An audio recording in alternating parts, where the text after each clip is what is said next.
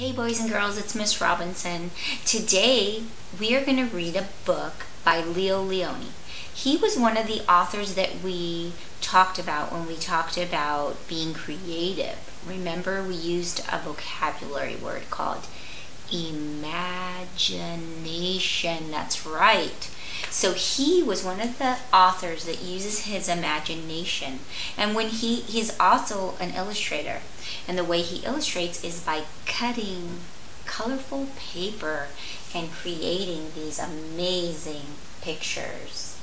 Now, while I'm reading the story, pay attention to this little guy right here, this little inchworm. Pay attention to what he does to figure out what he needs to do. Inch by Inch by Leo Lionni.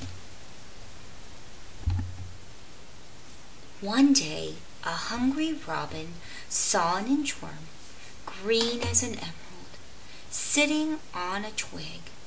He was about to gobble him up.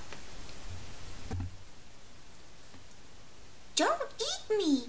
I'm an inchworm! I am useful! I measure things!" "Is that so?" said the robin. "Then measure my tail." "That's easy," said the inchworm. 1, 2, 3, 4, 5 inches. "Just think," said the robin. "My tail is 5 inches long." And with the inchworm, he flew to where other birds needed to be measured. The inchworm measured the neck of the flamingo. He measured the toucan's beak, the legs of the heron, the tail of the pheasant, and the whole hummingbird.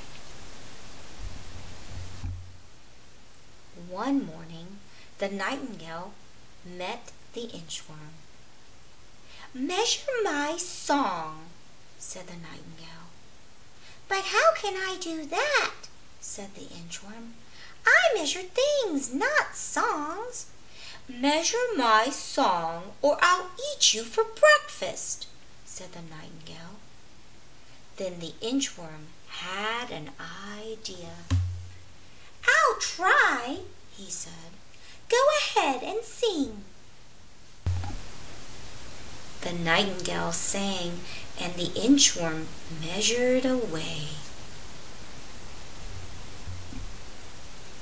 He measured and measured, inch by inch, until he inched out of sight. What a smart inchworm.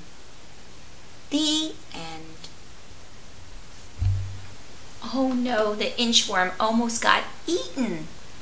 What did he do to figure out how to get away from the nightingale? Yeah, that's right. He was smart. He used his smarts to outsmart the nightingale.